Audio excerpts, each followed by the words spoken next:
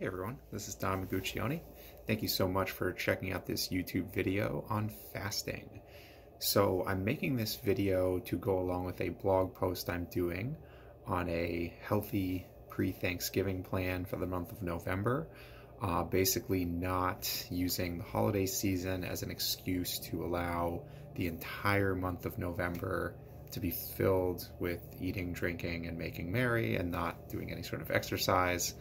It's great to enjoy some of our favorite holiday foods, but it can get a little bit out of control if we're not careful. So this is what I'm doing the blog post about. And part of the plan I developed for myself includes fasting. So at the time of this video, I'm just coming to the end of a multi-day fast. So it's going to be about 68 hours total. So a little over 2 days, and feeling great, and wanted to share how the experience has been going and some tips that might be helpful. So for fasting, top tip is to do a little bit of research before you try any sort of fasting and look at all the potential health benefits of fasting, whether that be intermittent fasting, 24-hour, one meal a day type of fast, or a multi-day fast. So there's a lot of benefits and potential reasons. I would personally recommend not to utilize fasting strictly as a tool for weight loss. In particular, a multi-day fast, to say that's going to be a sort of a quick fix to lose some weight. Just because there's a lot of science that goes into potential benefits for it. And if you're not careful with just jumping right into, I'm going to do a multi-day fast to lose 5 pounds without understanding the science behind it and the preparation that's needed, it could lead to some potential sticky situations. We'll just leave it at that. So tips to start off with fasting. Similar to if you think about the concept of running, if you haven't been doing any running or any sort of training, and you decide you're going to go run a 10K, which is around 6 miles, you might be able to do that. So you might be able to actually physically run 10 kilometers. You're not going to feel that great throughout the event, and after it, you're probably going to have some sore muscles, maybe some sore joints. Just in general, for most people, that's not going to be a great experience, is to go from complete lack of training to running a race, of any significant distance. So personally, I did run 10 kilometers for the first time this year. I did a fair amount of training for that. So that included running, that including stretching, weightlifting. So by the time I got to the day of running 10 kilometers, I felt decently prepared, and it was a good experience. And I think I got some benefits from it without setting myself back and being so sore I couldn't move and do anything for a week. So similar concept of fasting. It's a different metabolic pathway than most of us are typically accustomed to doing. So spending some time researching and preparing for any sort of extended fast is a good idea. Similar to running the 10K, you may be able to pull off doing a multi-day fast without any sort of preparation, like just, eating 3 meals a day and snacking, and then stop eating for 3 days, 5 days. You might be able to pull it off. I don't think it will be a very pleasant experience, and I don't think it would be a sustainable way of achieving the benefits of fasting, and probably not something that you'd look to replicate after experiencing going from basically 0 to 60 that quickly with fasting. So some ways that you could look into this, I'm going to take some tips from Dr. Jason Fung. I'd recommend doing a Google search. He's got a lot of great materials out there, and is actually a medical doctor, so can give you some of the science behind fasting. But if you haven't done any sort of intermittent fasting, a great way to start off is to eliminate snacking during the day. So strictly just eat breakfast, lunch, and dinner. Stop eating and drinking anything with calories at 6 or 7 p.m. and make sure that whatever time you stop eating is a time you can give yourself 12 hours until you eat breakfast. So that would be a great way to practice getting ready for intermittent or longer fasting is just to get yourself out of the habit of snacking, because the idea behind fasting is your body is going to be using stored energy rather than energy coming from food. So if you're snacking throughout the day, you're giving your body constant influxes of glucose, so it's going to raise your blood sugar, and that's what your metabolism is going to be accustomed to. That's where your body and your mind is going to be accustomed to, like, okay, I'm getting my energy from this, so if I'm feeling a little bit groggy, I'll have a snack and I'll feel better. So if you're able to eliminate the snacking in between your meals, that will start getting your body more accustomed to using some of the stored energy that is available. So another thing to think about related to stored energy, you want your body to start getting comfortable in a state of ketosis. So people can associate that with the keto diet, eating low carb. Really what that means is your body is utilizing ketones for energy rather than blood glucose. So utilizing stored fat for energy rather than glucose coming from food that you're eating or from stored glycogen. So that's, to be successful on a multi-day fast, your body has to be accustomed to running in ketosis mode as opposed to constantly looking for glucose for energy.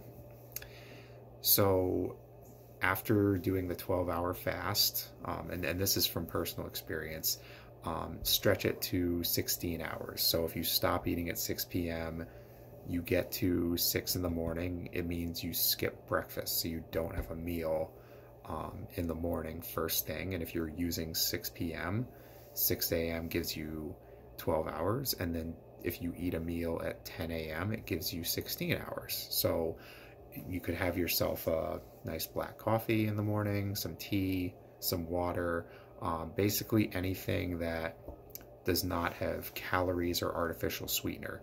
And the reason you want to avoid artificial sweetener on a fast is that it can trigger an insulin response, which is something that you want to avoid to experience the benefits of fasting. So some people would say that if you want to be strict and get the benefits of fasting, you want to avoid anything other than water, basically. And there's probably some validity to that. And if you're doing fasting for therapeutic reasons, maybe some reasons to do strict water fast, water and salt. But for me, I've found, based on the research I've done and personal experience, that black coffee's fine, tea is fine, water, but just watch out for those artificial sweeteners if you're trying to get the benefits of fasting.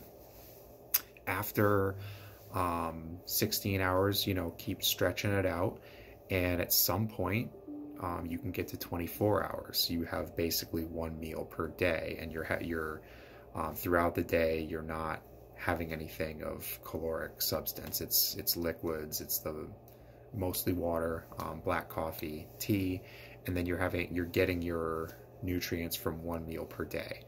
So my recommendation based on experience is get comfortable with 24-hour fasts. Make sure you've done quite a few of those. They don't have to be in a row, but just be comfortable with a 24-hour fast. Make sure you're feeling good about that before you attempt a multi-day fast. Another tip, as you start stretching out the fasting window, be mindful of hydration. So a lot of people, when they experience hunger when they're first starting off a longer period of fasting, it can actually be your body's cue for thirst, that you're maybe starting to get dehydrated. So make sure you're drinking plenty of water. Another thing is to be mindful of electrolytes. So in particular, salt. That's something that if you're doing a low carbohydrate diet or a fasting period, you're not getting the natural levels of sodium that you would be from food. And your body does need that. So tips you can do for that is just add some salt to your beverages, a little bit in your coffee, a little bit in your tea. You're not really going to notice it. You can add it to water. It gives it that nice mineral taste. Don't over salt it, obviously. But being mindful of hydration and getting proper sodium during a longer fast is going to be very important. So I mentioned my protocol with the black coffee, tea, water primarily. When I'm doing a multi-day fast, something that I've found helpful is making myself some type of a broth with spices. So, you know, just some hot water with some salt and pepper, maybe some chili spice, some red pepper flake, you know, whatever you can find up in the spice cabinet that might be tasty. It's not going to add any sort of calories, but it will give you something where you're having, you know, something of substance in the evening. If you're used to having a meal in the evening, it'll give you the salt primarily. That's a good reason to have something like that.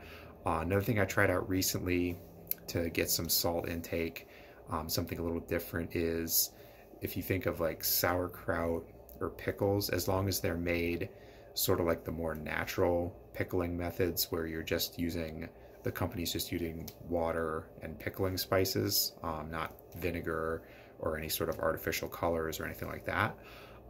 Taking some of that brine from pickles or from sauerkraut, and that's going to give you a decent amount of salt. So what I found to be helpful is maybe like 1 part brine and 3 parts water. So just make yourself a little beverage that you can have to keep up that electrolyte intake and give yourself a little bit of flavor. Again, if you're looking into people that are advocating for strict fast, that may not qualify. To me, it seems all right. It seems like it's not going to have anything of caloric substance, going to help you get the electrolytes and give you a little bit of flavor to sort of break up the monotony of not eating during this period of time. So energy and exercise. I've found from my personal experience that once I get past the initial 24-hour period, if there are any sort of challenges, that they go away and my energy levels feel great throughout, you know, the remainder of that 48-hour plus fast. The first time I did a multi-day fast, the first day was challenging for me to get through, like after that period where I would usually have dinner if I was doing a 24-hour fast. Afterwards, I felt great. This time I didn't notice that challenge with the initial 24 hours. So just maybe combination of circumstances, but maybe coming with more experience and my body getting used to this, having done it before and knowing what to expect. So I was able to do some light exercise. So that's another thing. If you're doing fasting and you're on an exercise plan, be mindful that you might have to adjust it slightly when you first start off intermittent fasting or longer fasting. So for my personal example, I'm not going to be doing any sort of high intensity interval training during a fasting period that's going to thrash my body. That's just not something I'm going to be doing when I'm restricting any type of caloric intake. It's just a lot of stress to your body, and naturally fasting is a hermetic stressor. So being mindful of what you're doing as an overall picture when you're intentionally fasting is important. What I was able to do is some steady state cardio. So some walking, some skiing on a Nordic track machine. I did a little bit of weight training, and that felt great. But I wasn't doing sets to failure. 1 rep max is something that would cause a lot of stress on the body, and that worked out very well. So then a word on breaking your fast. So whether that be an intermittent fast, 24-hour, or in particular multi-day fast, from my experience, you want to make sure you're doing that with a smaller meal. And also a good quality meal. So not grabbing a bag of chips, slice of pizza, thinking of something that has really wholesome ingredients, that you've eaten before, and really just to get your body back into the mode of having some energy from food, some nutrients, rather than having to access stored energy for a period of time. So I'm feeling good enough where I could definitely keep this fast going. Interested in maybe trying that out in the future. But given that tomorrow is Thanksgiving, as I'm recording this video, I want to be mindful that breaking a multi-day fast with a decadent meal that is foods that I don't eat all the time is probably not the greatest strategy. And I do want to enjoy Thanksgiving.